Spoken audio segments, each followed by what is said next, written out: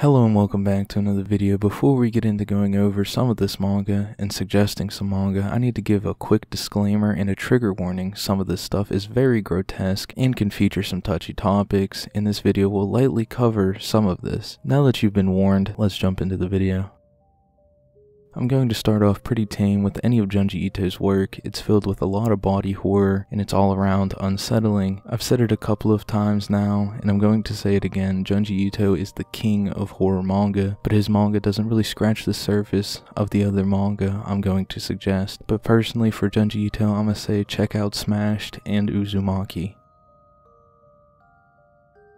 Now let's crank this video up a few notches. Next I'm going to the Dead Tube series, one of my personal favorites. Now Dead Tube is a somewhat long-running horror series that has a lot of horrible shit going on, and that's why I like it. Quick synopsis: it's about a boy and a girl using a site called Dead Tube. This site pays for the most vile videos, so you have a bunch of people just filming downright despicable things for the site, and the chick is like a cold-blooded killer, and the dude who films, how do I put this? He gets excited at the sight of death. That pretty much tells you everything you need to know about DeadTube, but I'm going to take it a step further and list some of the things from the manga: murder, sewer slide, rap with an E, nudity, sexual content in general, and gore. That about sums up DeadTube. Now let's get over to the next one.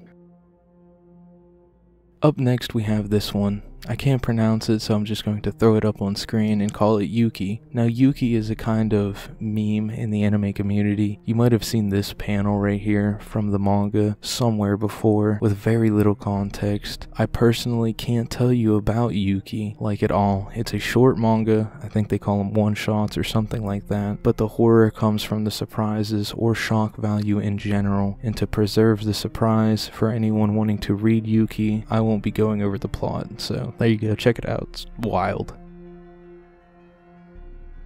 Alright, for the last manga, it's up on screen. I don't want to say it personally because I don't know how YouTube will react to me saying that F word too many times, so I'm going to call it Collection. Big trigger warning here. Collection is about women doing the deed with mostly random men in order to get pregnant. They then go to a doctor for an operation that makes them no longer pregnant, and then they take that F word and kind of wear it like a hat or headwear, I guess, and go to competitions to see who has the most. Listen, don't read this one seriously, like it's disgusting. If this is the only one you don't read, that's a good thing, alright? This one is downright terrible and just disgusting. But yeah, that about does it for this video. I hope you're okay. I tried to keep this video as family friendly. All around, Japan legitimately owns horror literature and just horror in general. Like, some of this stuff is truly disgusting and horrific. But anyways, thank you so much for watching this video. If you know of any horror manga that's on the level of what is in this video, drop them in the comments. Also, if you decide to read any of this, let me know what you think of them. Also, peep the description for all my links and maybe a synopsis for each one of these manga. Most likely will be censored a little bit though. And don't forget to leave a like and subscribe.